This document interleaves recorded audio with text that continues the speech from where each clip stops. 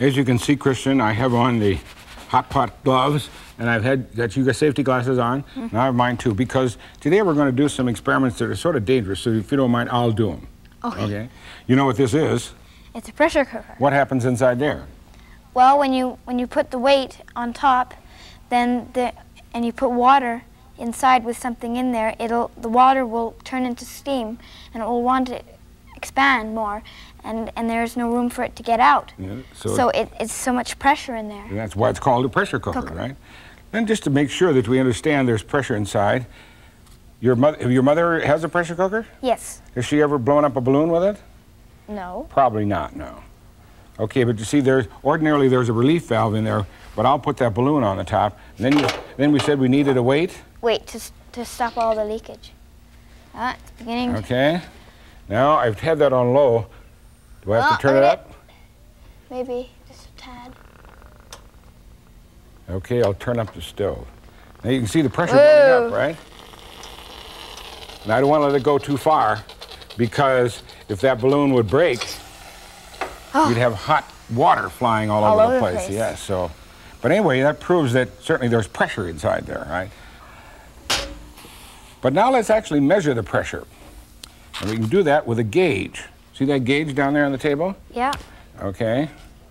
I'll put the cork back in the hole on the top of the pressure cooker again. Hot? Yeah. And now we'll put the gauge in there. Some pressure cookers come with a gauge like this built right into it. In fact, this one originally had such a pressure gauge because on the back side here, you can read how much pressure you should have to cook various things. Okay, we'll turn it on. What do we need now? The weight. Okay, the weight coming up. Read the pressure. Okay, let's see, half of one. Those are pounds per square inch. Oh, half a pound, 1 pound. Why would you want pressure to build up inside here anyway? Do you know? No. As the water has pressure put on it, its temperature goes up. It takes more energy to make it boil, so you can get it hotter than 100 degrees Celsius or 212 Fahrenheit. So that's why food cooks faster. What's it doing? It's climbing. It's gone already to 7. Okay. 15 is supposed to be the maximum, according to the little diagram here. That's when you cook Swiss steaks. What'll happen at 15? In fact, you can see it already here. See it? How are we doing? We're at 13 and a half. All right. 14 and a quarter, half, now you 3/4. Okay, you see it coming out here? 15, yeah. See it coming out? Yeah. Okay. Now I'll turn it down. There, now you can really see it. So it automatically comes out. Yes, Pops because out. that's as much pressure as you want. Whoa. See why I wanted to have safety glasses on? Yeah. Okay, now I have a sort of my own version of a pressure cooker, but it's made out of glass. So come over here. We'll let that cool down. Here's a blowtorch, and here's a container that I'm going to use as a shield. In the flame of the blowtorch, I'm going to put this little glass container that's been sealed off. But see what's inside? That looks like water. Water, yeah. So this is a little pressure cooker. All we have to do is heat it up, and we'll change that water to steam. Steam. What should happen? To blow up. You think it will? Yeah, because it needs to get out. Okay, that's why I have this container here. So if it does blow up, it won't shatter all over the place and endanger us. Okay. Are you ready? Not really, but okay. Okay.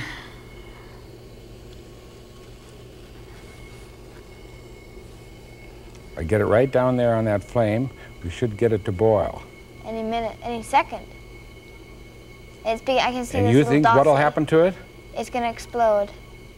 Starting to bubble. Oh, it's starting to bubble. Oh no. Yeah, bubbles, bubbles. That's going up. You thought it wasn't going to go, huh? Now you see why you never heat something in a closed container? Yeah. Because what happens to it? It has to get out. It has to get out. And it could be a dangerous explosion. And you see why I did it in this container, so it wouldn't get all over us? You can see all this glass and... Okay, that's a little water. Oh, okay, water? well, thank you very much for helping me with a very dangerous experiment.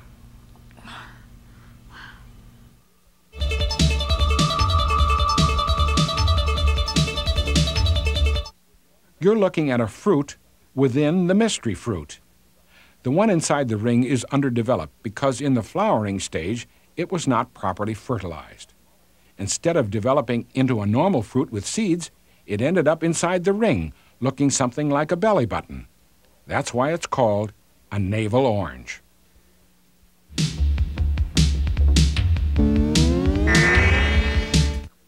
Chris, you and I may be starting a couple of little fires, so just to be on the safe side, I have a bucket of water, which I'll put down over here. Well, that's pretty smart. Okay, now, here is a glass lens.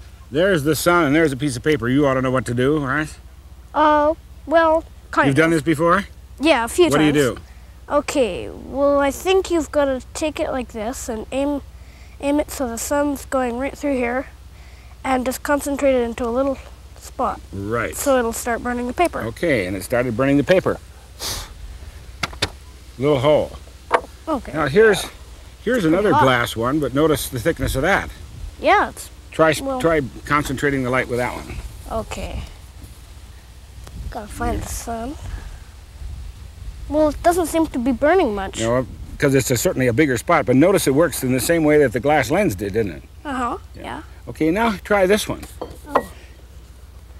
Here's one that's a flat piece of plastic, see it? That's pretty thin. Yeah. Okay, try burning a hole with that one. Let's hold it up and get the lights concentrated on it like that. Okay. Wow. Oh, it's on fire, jeez. Yeah. That's a pretty big mark. Yeah, and it did it pretty quickly too, didn't it? Well, what I don't understand is why did this big thick one do it slower than this thin one? The thin one. Well, I'll tell you, that's because this is a special kind of lens called a Fresnel lens. Fresnel? Yeah, Fresnel, and I think I can explain it to you better if we go inside. So come on. Okay. Whoops. I'll take this with me. So Chris, this is the lens that you've played with, yes, right? The one I used in the backyard. Right, okay, but you've also played with a lens like this that has a curved surface on the front. Well, this is my diagram of that. Okay. And let's trace the rays of light like scientists do. You start, trace with your finger, trace the center beam. Okay, it just goes along there and hits the lens and just goes right through. Right, straight through and comes out over here. Now trace the top one. Okay, it does the same thing. Okay. And comes but along stop and right hits there. The lens. Because notice what happens to it. It curves. Yes, it's bent right there, isn't it? Because of the... Because of the curve of the glass. Okay. Okay. Then it continues on over to here. Now trace the bottom one. Okay, it does the same thing as the other one. Then it hits the lens, and because of the angle, it'll bend again. And right, it comes up here. And hits the spot of light. So notice that all the bending of the light takes place only on the outside here where the glass is curved. Yeah. And none of this part in the center here is necessary because the light's going straight there. Okay, I can see your point. So remember that now, because we're going to make a plastic lens. Here's my plastic lens, yeah? Okay. That looks just like this one, right? Mm-hmm. Okay. It's a little bigger, though. A little bigger, yeah. Now, I'll take the outside out. There's the outside. Now, here's the next intersection, and I've cut it into two pieces. Which piece do you want? This one? Why? Because of the curve? Because it's got the curve on the top, sure. Okay, so I just put it in there. All right. Here are two more pieces. Which one do you want? The top one, because of the curve again. Okay. Here's the last piece. Okay, well, I'll take the top piece again because it's got more of a curve than the bottom one. In fact, the bottom doesn't have any curve at all. You see, here's all the glass that we got rid of. Okay, that's And we now have it all piled up like that, and look. Hey, it looks just like this one, except it doesn't have as many ridges as this one, curved ridges. This has more of them, right? Yeah. Because I made this one myself. But that's the idea of a Fresnel lens. Fresnel lens? Yeah, Fresnel lens. It's called that because a scientist had the problem posed to him of how to get a great big magnifying glass in front of a searchlight. And he realized that if he made it as big as he wanted it would be too heavy, so he got rid of the glass and just made these rings like that. Okay. And today they use them all over the place. They use them in a variation in car headlights and spotlights and all over the place. And like magnifying glasses and telescopes and stuff like that? Well, no, they wouldn't use that in a telescope because they would use another system. Here, for example, is the other piece that we used. Yes. Remember, it was real thin, burned real fast? Yeah, but it doesn't have any ridges. No, it doesn't. Well, here, rub your hands over it. Okay. With your fingernail especially. Okay.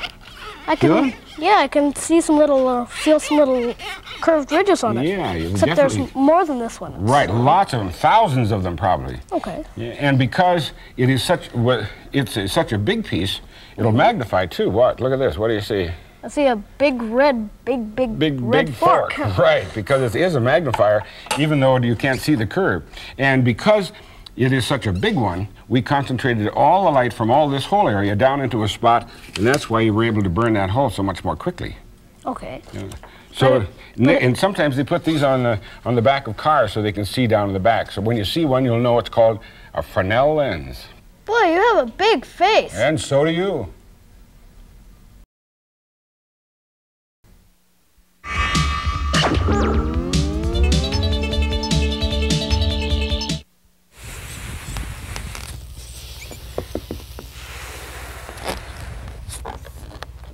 Okay, now, what's going to happen when you let go? Well, it's going to go flying all over. You've done this before, right? Yeah. Okay, let her go. Watch it.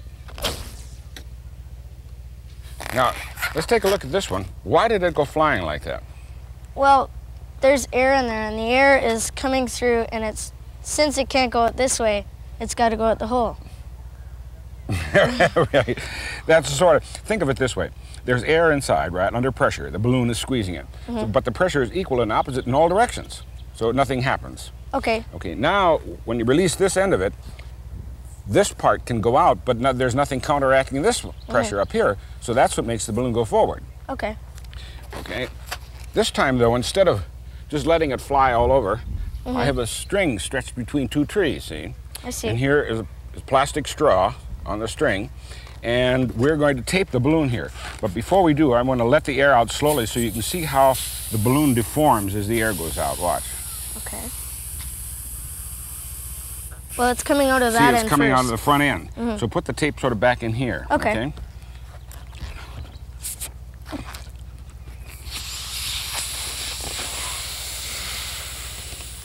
Okay, got it? Okay. Yep. Put right there. Okay. Now let's put it way down at the other end so we can get a nice long run. Okay. Okay, Darren, let her go. Wow, great. Oh, good one. Okay, send it back. Okay.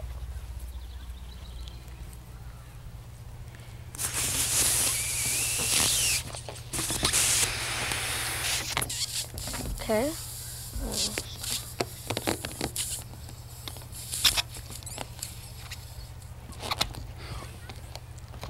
Are you ready? Ready. Whoops. Tape That sort of happens to got me jammed. sometimes because, you know, why does it get twisted up like that? Well, sometimes the straw can come off, or the tape. Yes, can... and sometimes the pressure coming out of the balloon might make it go sideways this way, so it'll push with various signs of pressure. And push the straw off. So if you're going to do that, when you loosen the tape, I'll blow up another balloon. Okay. We'll make one more try.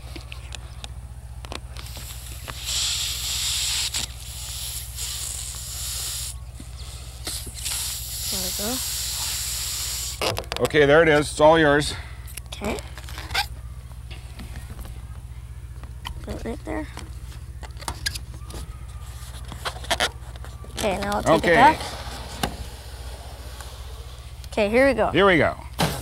Wow, All right. great. That was a good one.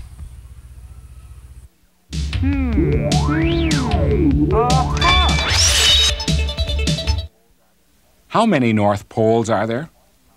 The imaginary north-south lines on a map all meet at a point called the geographic North Pole, North Pole number 1. A compass points to the magnetic North Pole that at the present time is in the Queen Elizabeth Islands. That's North Pole number 2. To the east is an imaginary point where the magnetic pole would be if the Earth had a giant bar magnet running through it. Satellites out in space respond to this so-called geomagnetic pole, and scientists use it in their orbiting and space calculations. So there are 3 different North Poles, and of course for the same reasons, 3 different South Poles, for a total of 6 poles altogether.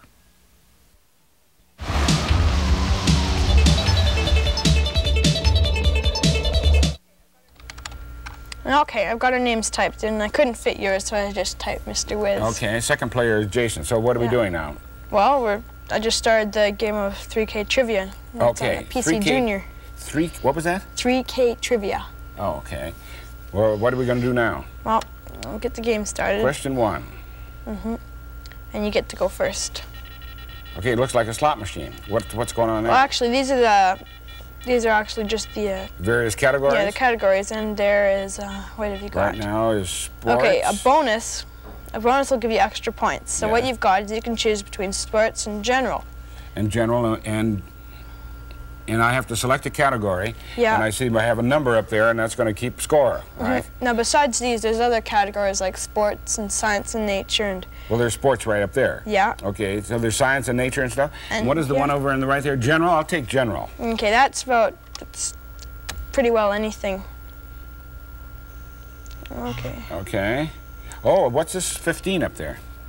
That's your time limit. Oh, you mean I have to hurry. answer? Yeah. What is the capital of Vermont? Montpelier. How do you spell that? M-O-N-T-P-L-I-E-R. Couldn't be, right? Sorry, Mr. Wiz. You ran out of time. Pelier. The I correct forgot the answer was P-E. Montpelier. Okay. I'm sorry. That's all right. I got 0. So it's your turn now. Yeah. Okay.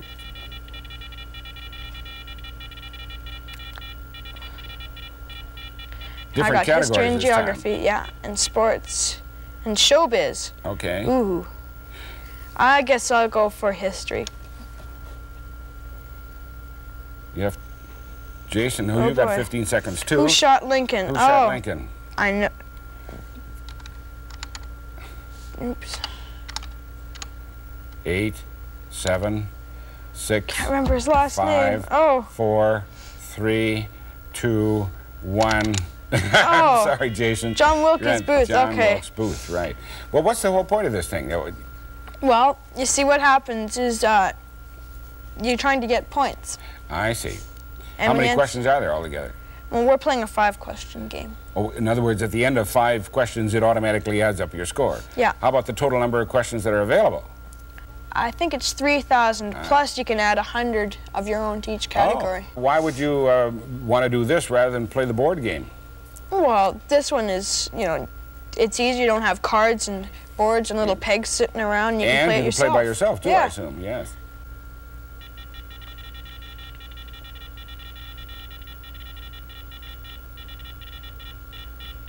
General, history, and true trivia. True trivia. What is the general? General, okay, that's sort of like I'm mixed up, and sometimes they're hard, sometimes they're easy, so. What city is the business capital of the South? Atlanta. Enter. He got it. Oh no, you're ahead of me now. Okay, I'm gonna have to get a good science one, because I'm good at those. Okay. Come on, science. Oh, bonus, that might give me extra points. Whoa! All right. So now, the bonuses, I'm forced to take on showbiz. Oh, what insect Was the movie Them about? ants. I saw that movie. All right, I'm ahead of you, 500 points.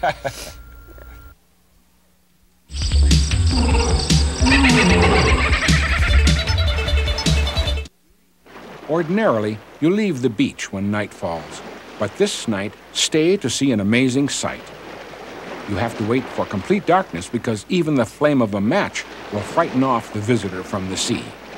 There it is, a sea turtle. Once out of the water, lights no longer dissuade her as she works her way up the beach. She has to stop frequently to rest. Moving across the sand is more difficult for her than swimming in the ocean, which she does with ease. She continues up the beach until she gets above the high tide line. With her back flippers, she begins to dig a hole in the sand, just the right size for her eggs. She will lay up to 120 of them, each about the size of a ping pong ball. When she's finished, she covers the nest by pushing sand with her front flippers toward her rear flippers, which shove the sand into the nest. She moves her body back and forth to conceal the location. Finally, she lumbers back to the safety of the water. During the 2 months of incubation, the eggs are vulnerable to predators. After emerging from the eggs, the baby turtles dig themselves out of the sand and scurry toward the sea. Out of the 100 or so in the nest, only a handful will survive to lay their own eggs. Some will be eaten by seabirds, others by large fish. their survival is further threatened by houses built on the beaches where the turtles come to lay their eggs. Commercial fishermen are another hazard. They inadvertently catch the turtles in their nets. They're cooperating with wildlife officials by releasing the turtles and by designing nets that catch shrimp but not sea turtles. To help the endangered animals survive, the state of Georgia has set aside sanctuaries on islands off the coast. Here, biologists observe the egg laying and tag females to see if they return to the same beaches year after year. They also dig up the eggs and transfer them to areas of the beach that are safe from predators. Learning more about their life cycle and continuing such hatchery projects may bring back from the edge of extinction the ocean reptiles called sea turtles.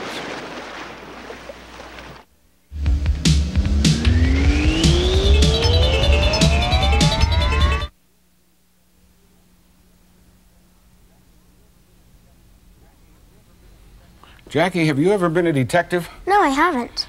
Well, you're going to be one today because someone in this room touched that piece of paper there on my desk. And it's up to you to determine who did it. Okay. Kamal, Did you do it? no, I didn't touch that paper. It's pretty obvious. Christian, did you do it? Nope. Now, both of your suspects have denied touching the paper. Yeah. May I give you a clue? Okay. Come over here and put on these glasses. Did you notice that both of your suspects were wearing glasses? No, I didn't. That doesn't give you a clue to solve the problem? No, not really. Here's another clue. Invisible tracing powder. Yes, invisible tracing powder. See, this is the kind of powder that when you shine invisible light on it, it turns the invisible light into light that you can see. Oh. Okay. And here is the light that you shine on it. It's sort of, see how it's sort of purplish? Yeah, it's purpley. Yeah, sort of violet. Well, there's also ultraviolet in this, Yeah, which is yeah. light that you can't see, but it's converted into light that you can see when you shine it on that powder. Now, so Okay. it looks better. Here, hold it near the edge of the paper like that, and I'll go turn out the Okay. lights. See how it's sort of bluish purple? Yeah, purple. Okay, now put it over near the center of the paper. It's orange. Yes, that's the color of the powder when you shine an ultraviolet light on it. Yeah. So does that give you a clue as to how you can solve the problem? That means that if I shine it on their hands, if their hands are orange, that means that they They touched it, right. And by the way, the reason they're wearing glasses is because ultraviolet light is not too healthy. You shouldn't be looking Yeah. at it with your eyes. So these are glasses that are sort of safety glasses for ultraviolet. Okay, go ahead and try it. Okay, See if you can let's try this. solve the mystery. Okay, come on, put out your hands. No? Okay, turn them over. No? Okay, it's pretty obvious, Christian. Put out your hands. Turn them over. What'd you find? It's just normal. There's no orange. Yeah. Well, someone in this room touched the paper. So now what do you do? You did it. How are you going to prove it? Put out your hand. Turn it over. Put out your other hand. And turn it over. There, nice Yeah. and orange. Yes. Orange, you did So it. you solved the mystery of who touched the paper by using invisible ultraviolet light and changing it to visible light with that that special powder. powder. Congratulations, you solved the problem. Thanks.